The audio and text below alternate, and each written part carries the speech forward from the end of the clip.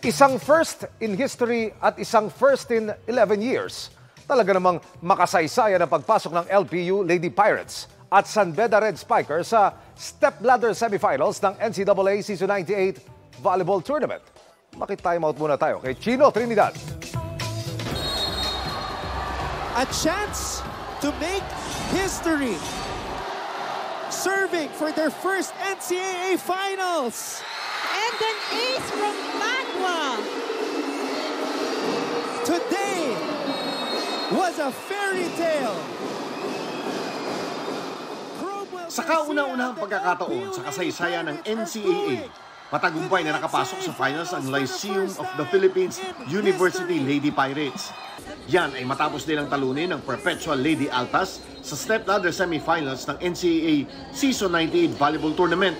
Lalong uminit ang dikit na laban sa set 4 kung saan sinubukan pang makapuntos ng Perpetual. Oh! Pero sa huli, nanaig pa rin ang LPU sa score ng 24-26. Bago ilaglag sa semifinals ng Perpetual Altas, una nilang nakaharap at napatumba ang Mapua Lady Cardinals. Honestly, sa umpisa pa lang alam na namin. Ang naniwala lang talaga sa amin yung buong community namin, the management, the higher management. Tingin ko, now napatunayan namin na ang LPU ay hindi lang basta contender. Nasa finals na kami. Sunod na makakalaban ng LPU Lady Pirates ang College of St. Benilde Lady Blazers. Knowing Coach Jerry in the system, sobrang siguro dudang kami sa butas ng karayom. Pero yung butas ng karayom na yun, tsatsagay namin lusutan para makuha yung championship.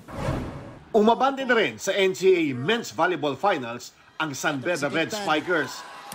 Tanaw, the service error to end the match, and San Beda. Dinumina ng San Beda ang laban kontra sa Arellano Chiefs. Nagbabalik sa NCAA ang San Beda Red Spikers matapos ang 11 taon. Naghihintay sa kanila ang defending champion na Perpetual Altas na makakaharap nila para sa inaasam na kampiyonato. Abangan ang finals ng NCAA Season 98 Volleyball Tournament sa Abril 11. Mapapanood yan ng live sa Facebook at YouTube accounts ng NCAA at ng GTV. Para sa GMA Integrated News, Chino Trinidad Akututo, 24 Oras.